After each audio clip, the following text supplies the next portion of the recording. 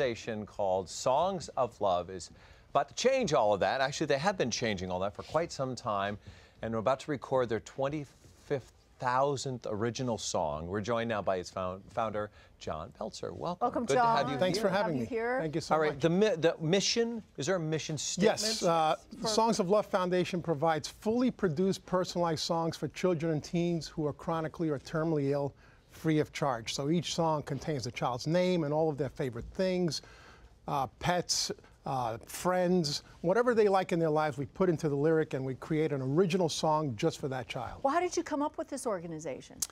I actually had a fraternal twin brother who passed away, Julio, in 1984, and 2 months before he died, he wrote and recorded a song called Songs of Love.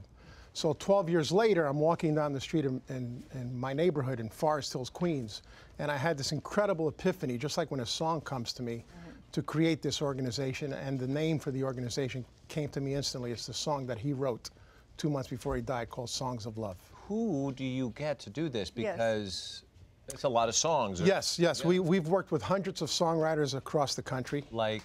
We've actually had, Billy Joel did a spoken introduction. We had Michael Bolton. We had Ital Shore, who won the Grammy Song of the Year, Smooth. And he actually won the Grammy after he wrote the Song of Love for a Sick Child. So we like to think it's a great karmic payback. Yeah, absolutely.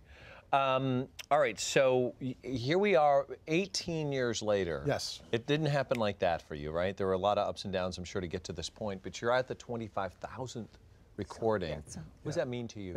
It's just an incredible milestone that we've been able to come this far. It's a testament to the work that the organization is doing, the songwriters are doing. It's just a great way to give back with the talents that you've been given. So it's had such a tremendous impact across the whole country. You could imagine when a child is going through serious illness and then they hear a song that's all about them. It's a real pick-me-up. You know? Of course. Which brings us to our recipient. Yes. Would you like to introduce us or tell us who's... This is Amber. We actually, we were introduced to Amber and Mom Lisa.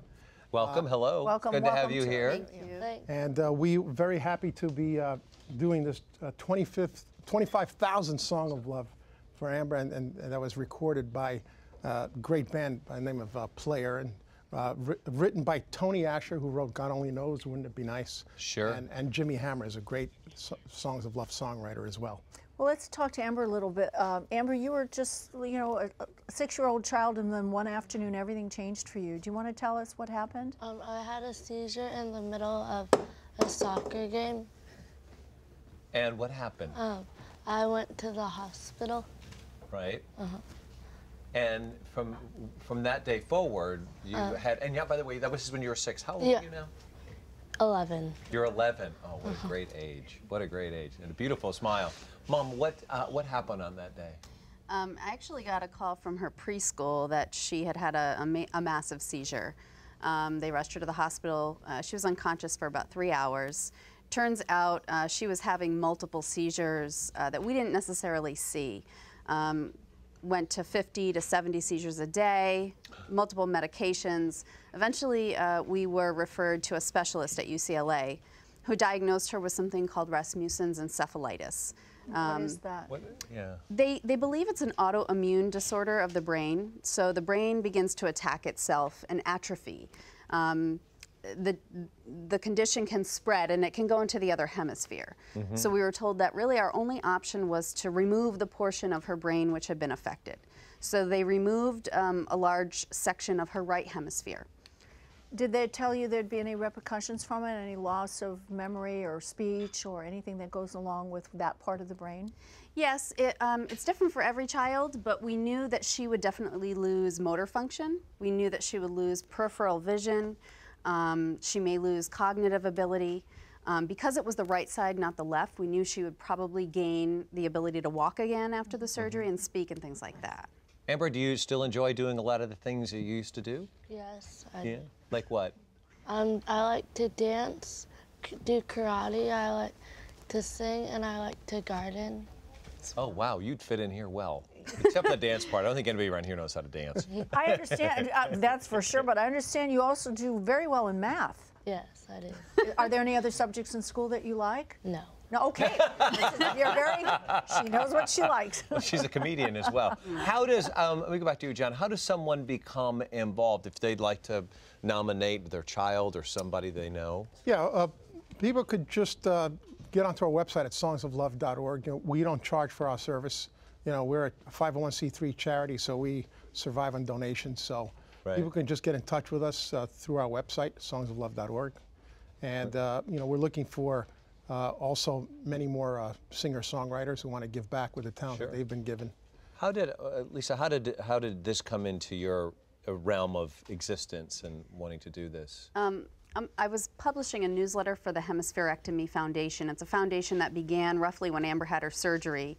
It's a nonprofit as well, and they bring all the families and resources together for parents going through this.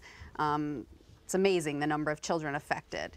And, you know, I believe John contacted them, and they contacted me and said, hey, we think Amber would be a good fit. What's it mean today? The 25,000th song. I mean, it's not comprehensible, really. Right? Yeah, I think I'll realize later what a big deal it is. Yeah, what do you think about this? I'm excited to hear my song.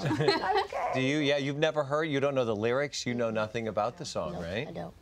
Well, I think it's getting close. Yes, it is. All right, we're going to step away. When we come back, we're going to finally, Amber's going to hear that song. We're going to help in that process, Yes, hopefully we be are. helpful Yes, in it. we are. But we've been enlisted to partake. We're heading outside on the stage. We invite you to join us next. She is the 25,000th recipient of the original song. And I want to just tell you, Amber, this is original, if you know what I mean, because we're going to be singing. There will be nothing like this. Yeah, really. And we apologize in advance. Let's talk about the Songs of Love experience briefly. What is that? The Songs of Love experience we've been doing for many years for corporations, associations, and various groups. And we come in with a song that's already recorded for a child, and we get everybody to help finish the song by adding their voices right over the pre-recorded song. Okay. And and we're debuting this on the show. We've never done this on television before, the Songs of Love experience. We've never done this either. Yes. Yeah. Which This is a will be first. painfully obvious, I This think, is in a first for us. just a little bit.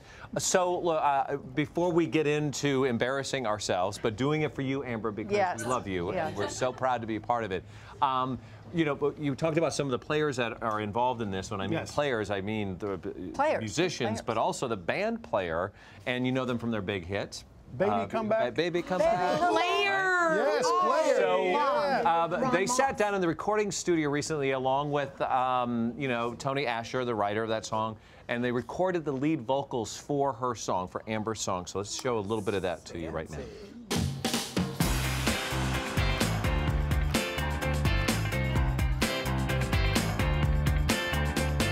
I've done many, many songs for Songs of Love. It's kind of a dream project in a sense, because the hardest thing about being a songwriter is what am I going to write about? And in this case, we never have to worry about that because we get a terrific subject to write about every time. Amber, Amber. We get information about the individual child, and then we write a song that's personalized. When the child receives the song, it's just a magic moment. You know, it's the best part of this is watching when they first play their song and haven't heard it before. Well, we're very happy to do this for Amber and her family, especially at this time of year. It's almost Christmas, right? And she's a very special kid. Hello, Amber. I hope you like this song. We did our best to sing it good for you. So hope you enjoy it, you and your family, and have a great Christmas. Oh, yeah. Are we really going to sing back up for Player? Is that what we're going to do right now? Yeah. Okay, all the family members have stepped up to the mic. You guys, have you warmed up properly? Yes. John, I'm going to ask you to step over to the side here, because you're going to have to kind of be our ringleader here as we do this. I'll whip you guys into shape. Sophie, don't. Okay. Not so close to the microphone, she's Sophie. on your microphone. Okay. No, she's on your microphone. All right, guys, let's sing from the heart. This is for Amber. Listen to the lyrics. They're all about you. They're all the things that you guys had sent in, your mom had sent in for your song. And let's do this, shall we? Hi, Amber. We're the band Player. Here's a special song of love, written just for you. Hope you like it. This is John saying, here we go. We know a girl they call Honey, darling, beauty same. But we prefer to call her Amber Brannon, 'cause that's her real name. She's gonna have fortune, oh yeah. She's gonna have fame. You know she's gonna be a winner, because she's on her game. She's gonna be 12 years old, you know. She can sing and dance, just look at her go. Playing in the sun, having lots of fun. She's loved by one and all. She's happy as a kid can get. You ain't seen nothing yet. Don't forget her name.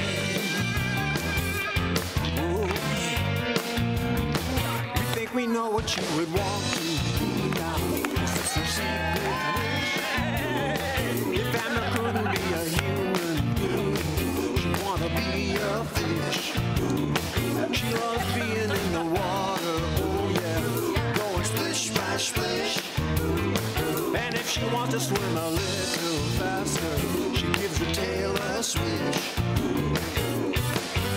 When Amber's hot and she wants to be cool, she jumps in the ocean or a swimming pool.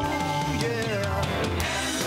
Amber, laughing all the while, making people smile. Amber, yeah, she's loved by one and all. Amber,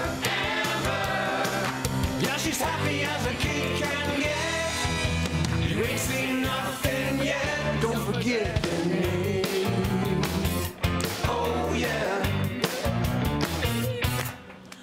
Everybody loves Amber. Her mommy Lisa, her dad Brett, her little sister Lauren, her cousins in Rhode Island, Nick, Sammy, Danica, Brianna, Angelise, and Amber loves Alfredo. Fettuccine Alfredo.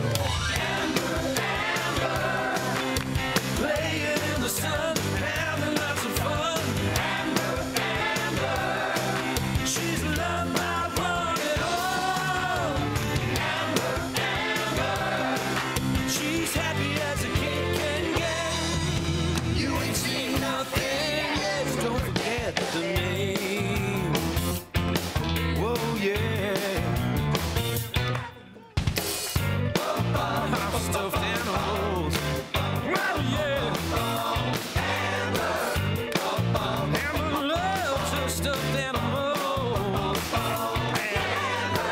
There are so many. Well, yeah.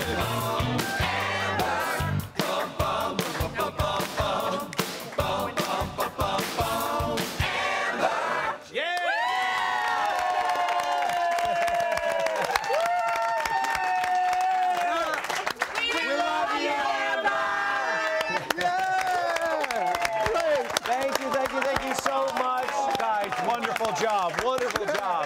If you're interested in a song of love for your friend, your child, songsoflove.org is the place you need to go to get some more information. We're coming back. Tanya's going to sing through her segment, are you? Yes, I'm going to show you how to make some DIY tutus coming up in just a few minutes. DIY tutus.